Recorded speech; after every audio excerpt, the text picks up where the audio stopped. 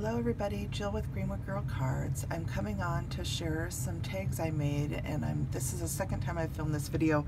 I'm going to split it into a couple parts because I've made a lot of stuff and I don't want the videos to be too long.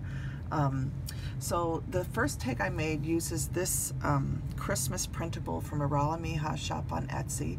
This is one that I've had for many years, and I bought it because I just thought this gingerbread image and all the house images and the different printables were great to have for Christmas.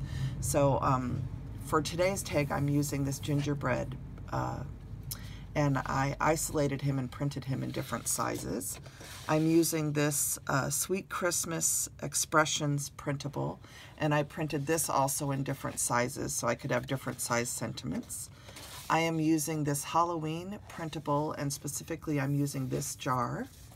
And you'll find this in the Halloween section at Iralamija Shop on Etsy.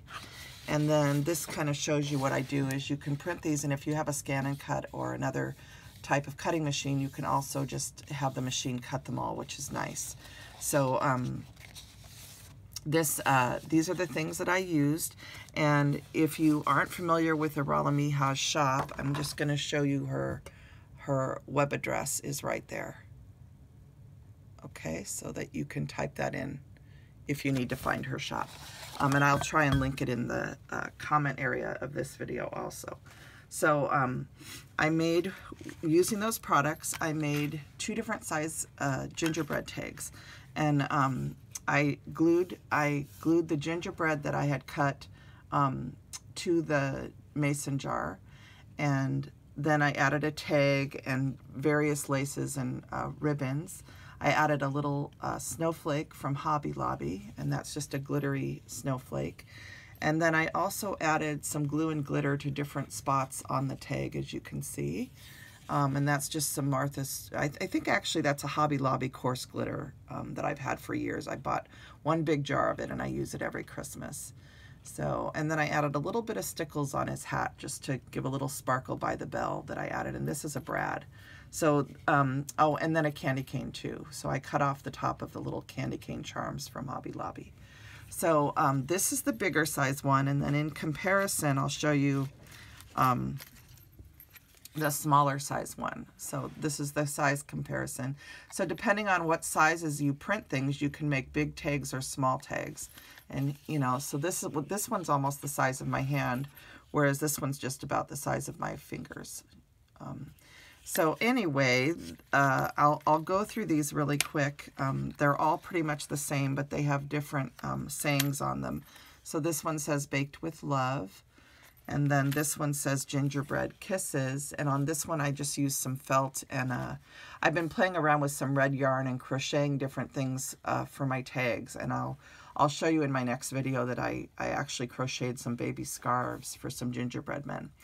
So anyway, these I just think turned out so cute. Here's the whole pile that I made of the little ones too, and they all just have different sentiments from that printable. It's gingerbread time. This one says baked with love. This one says merry gingerbread season. This one says gingers bring smiles, which is something I always say. And let's see, that one says the same thing. It's gingerbread time. This one says merry, and you can see this is a larger size sentiment again. And then this one says baked with love. So I just thought these were so cute, and they turned out so fun. And I love anything with mason jars on them. And then, so that's all of those. And then I also wanted to share really quick, I made one more candy cane tag. And on this one, I die cut the word sweet, which I have from my Paper Sweeties.